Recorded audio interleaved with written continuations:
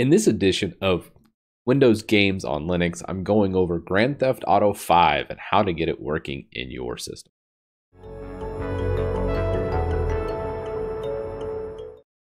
So, how to get Grand Theft Auto 5 working? It is not a simple install and go type game. I thought it would be far more simple because so many people have got it working. If you check like the ProtonDB database, you'll see tons of people, and there's also a ton of guides out there, but most of them were wrong. At least in my case, they were wrong. So I wanted to go over step by step on how to get this working. The steps are actually quite easy to follow and do. So I was kind of shocked by some of the misinformation out there. Some of it has just been updated, so you don't have to do a lot of the crap that people tell you to do. And other things is just it varies from system to system. I'm using an AMD graphics card. I think NVIDIA might see different issues than what I see. Time will tell. If you watch this video and you have an NVIDIA card, I say go ahead and try this and then let me know if you have any issues.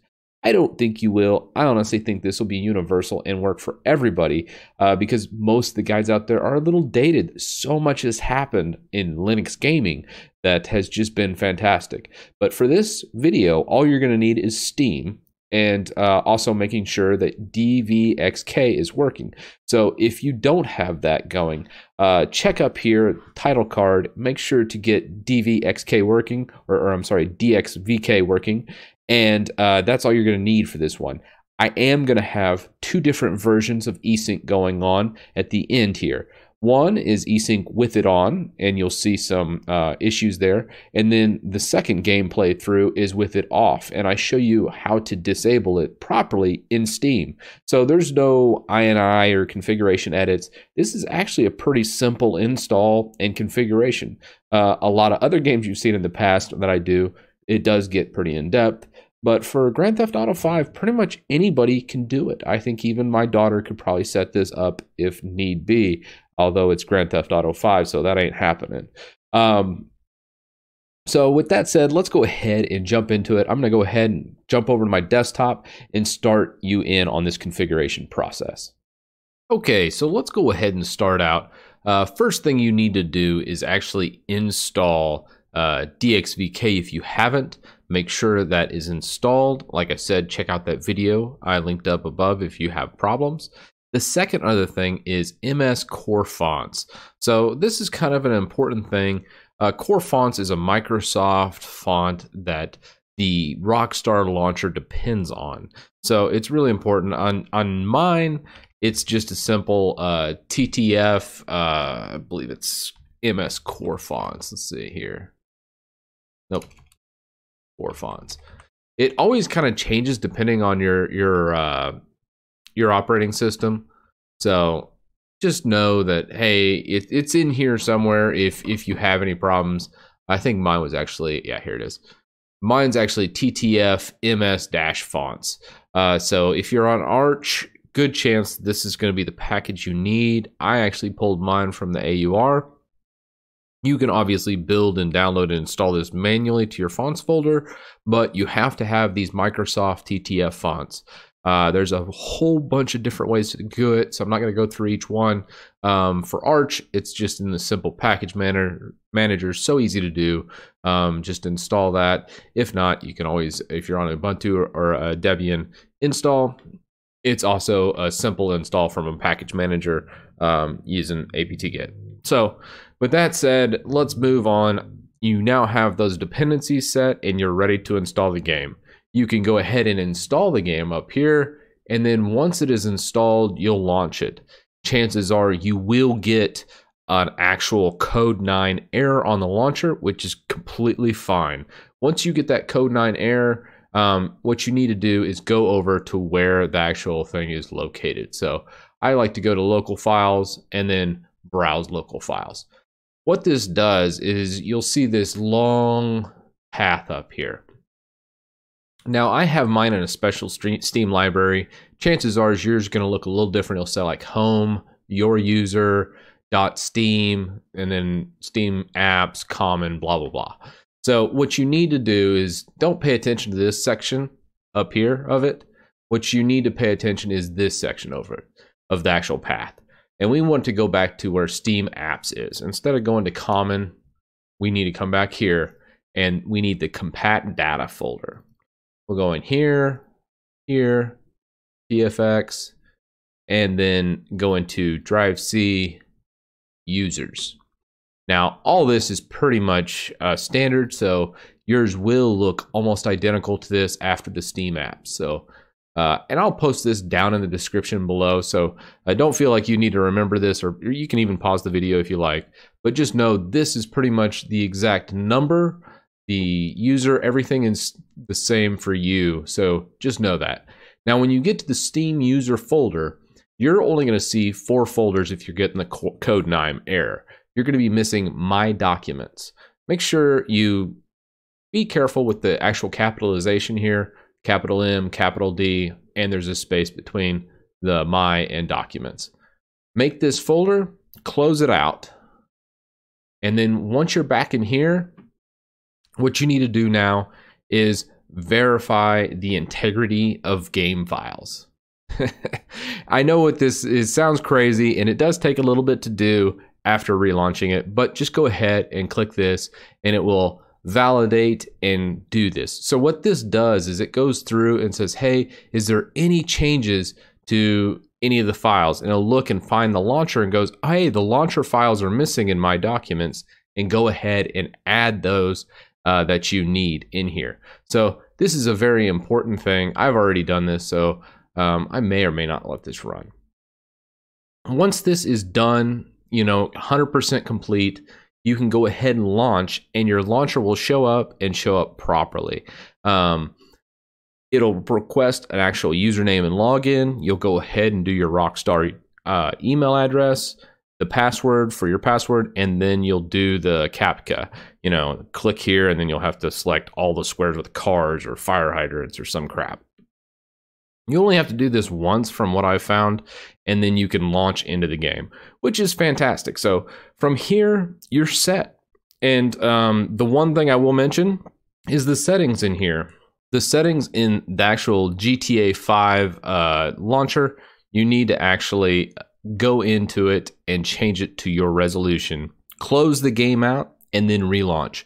Once doing this, everything is set and you are ready to play GTA 5. So with that said, let's go ahead and get into some gameplay. I'm going to show you 2 versions of gameplay. One's with eSync enabled, which is the settings as you see here with no added triggers. And then I'm going to come back into here for the second gameplay under GTA 5, and I'm going to add an actual trigger under the General tab here. So under General, I'm going to actually go into Set Launch Options and do a special setting to disable eSync. And this kind of is the final piece of the puzzle to make sure you have crisp, buttery smooth GTA 5 gameplay. All right, so let's go ahead and launch Grand Theft Auto 5. After our tweaks and everything, this should launch. I did notice a little bit of a delay here, which you guys will see when I go ahead and launch this.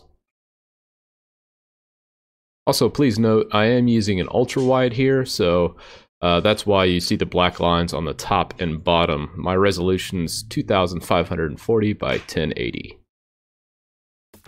Also, I enabled some DXVK options. So what you're seeing in the top left, you're going to be able to check out my frames per second, all the actual driver settings that I'm currently using as of this recording, which is January 1st or 2nd of 2019. All right, I'm just going to go hit that, and we're going to go into story mode. As far as settings go down here, most of everything is just set as the defaults. So in graphics, nothing crazy. The resolution actually doesn't show up properly in Wine, so that's okay. And everything else I just left as is. So nothing crazy. We're just gonna go ahead and not apply. And we're gonna go right into story mode. Now, this is actually the first time I've ever played this game, so I purchased it just because it was on sale on Steam, and there's been various requests to see how it plays, how well it does, and I just wanted to show you just the basic performance. It should stay around 60 FPS. If it doesn't, you know, I'll definitely mention that, but there's no reason why it should dip below that. Go! Open the door! They'll get worse than hurt! Hey! Hey! Ah! Come on! Ah, finally! Let's go! Shut up! Shut the fuck up! Come on! In the back! Come on! Come on! Man, this is a violent game. In the back! Come on! Let's go! Come on!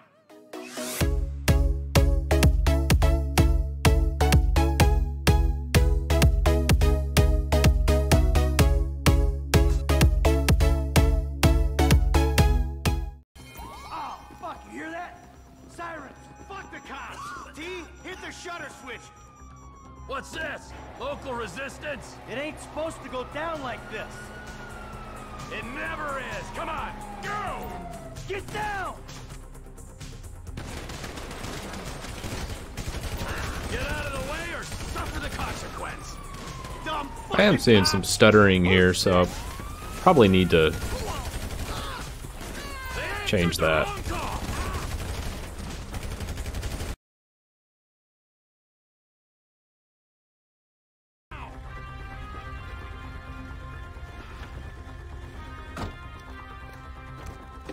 What took you so long? Shut the fuck up and drive! Woo! Did you see that shit? So based on our initial playthrough there, I did notice some stuttering, especially as the cutscenes went from scene to scene. So let's go ahead and disable async, as is one highly recommended when you go through Proton DB. Almost everybody says to do that. So we're going to just go ahead and put this in here. Just make sure there's a space between the =1 and the %sign command. With this, we should be able to easily disable async, probably smooth out a little bit of what we're seeing on the actual problems from the initial playthrough. So with that, we could go ahead and launch back into it and then do a little bit more of the gameplay and see what we get. Overall though, well over 100 FPS throughout almost all the gameplay, buttery smooth and really what we want, but I just want to ease some of those transitions that we were seeing and causing some micro stutters there.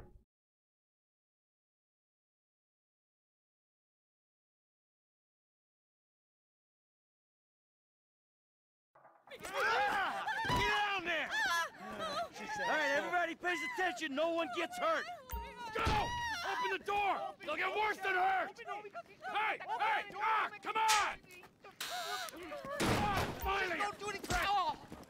Let's go! Shut up! Shut up!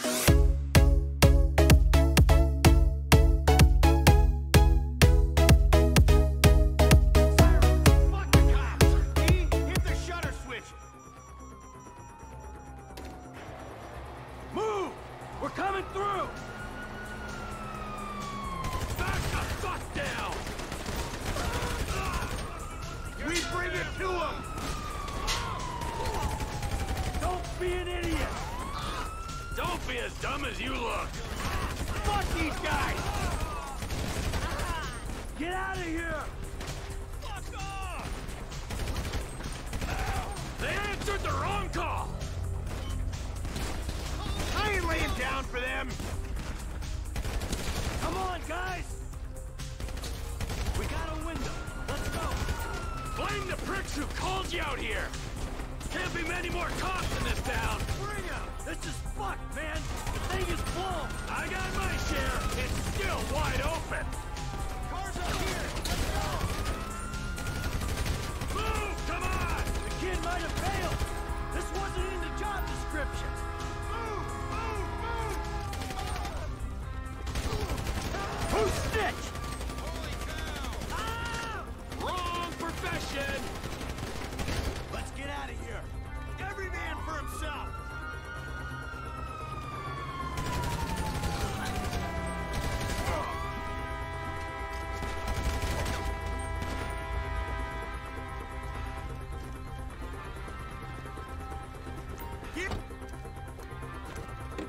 What took you so long? Shut the fuck up and drive! Woo! Did you see that shit? Okay, with that, we should have just a perfect example of the difference between async off and on. Obviously off completely removed all the micro stutter, all of the things we were seeing between the transitions, and well over 100 FPS. Most instances I was like up to, I think 140, 150, I don't know, I'd have to go back through the clips here. But overall, a really good experience for GTA 5. Again, I've never played the game other than just this little snippet to record this video.